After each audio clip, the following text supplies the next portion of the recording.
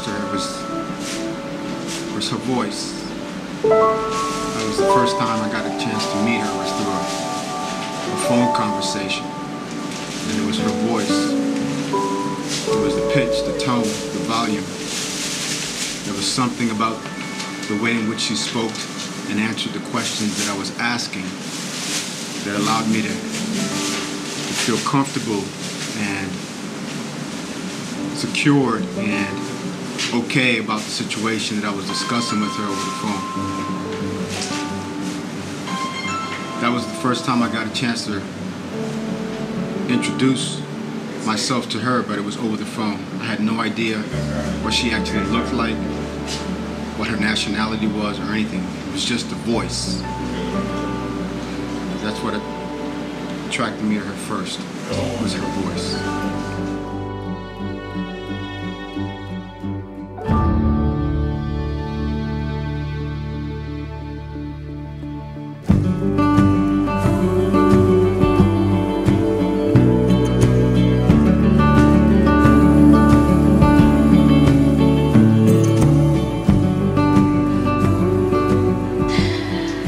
The first thing that attracted me about him was the first time I met him.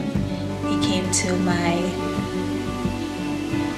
daycare where I was working, and he was wearing his Air Force uniform, dressed looking looking sharp and handsome and I was staring through the window while he was coming to the door, and my heart beat a couple seconds, but then I tried to be professional when he came to the door and not to act anxious.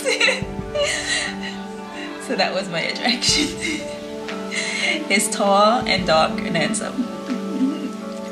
His physical appearance. That was my first attraction.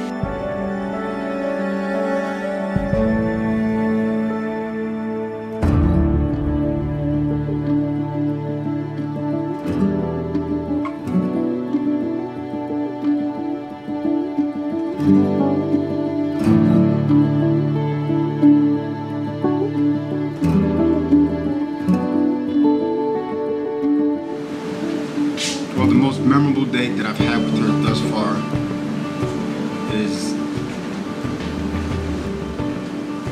our first time when we went to go see a Christmas Broadway show. We went to see The Grinch Who Stole Christmas. That's the most memorable date. It was in December 2007. And that was our first time formally going out on a date. And she looked so beautiful. She was so calm, and she was so elegant in how she just carried herself, how she presented herself, how she just conducted herself from the moment that I picked her up until the evening was over. And it was just that whole experience